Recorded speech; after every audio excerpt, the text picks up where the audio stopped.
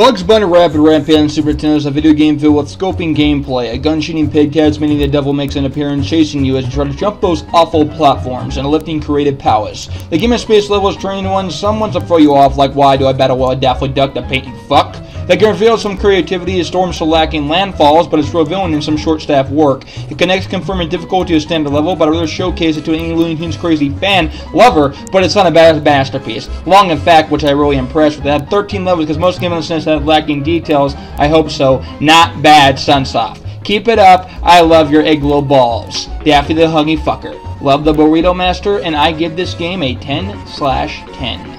I mean 8.9.